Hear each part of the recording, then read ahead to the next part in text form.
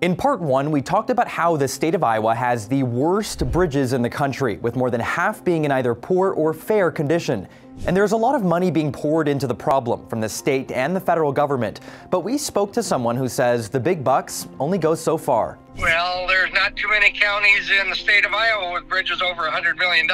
So a lot of these programs are not really geared towards the small local projects. County bridges make up more than 75% of all the bridges in Iowa, but city officials say there's a reason the bulk of money isn't trickling down to them. Half of those bridges that are considered poor on the local agencies' roadways only see 35 vehicles a day or less. So it's very low traffic. The cost to benefit there of replacing a bridge for that low volume of traffic is very high. This could explain why it's so hard for Iowa to wipe its status as having the highest number of bad bridges. The cities only own about 1,200 of the overall 23,000 bridges, but they definitely have a lot of the higher traffic volumes. While some funding does go toward the repair of the most expensive county bridges, the bulk goes to Iowa's most populated cities. Counties are then left to decide which bridges make the most sense to spend local tax dollars on. So poor bridges across the state remain, and while officials say they're not necessarily unsafe,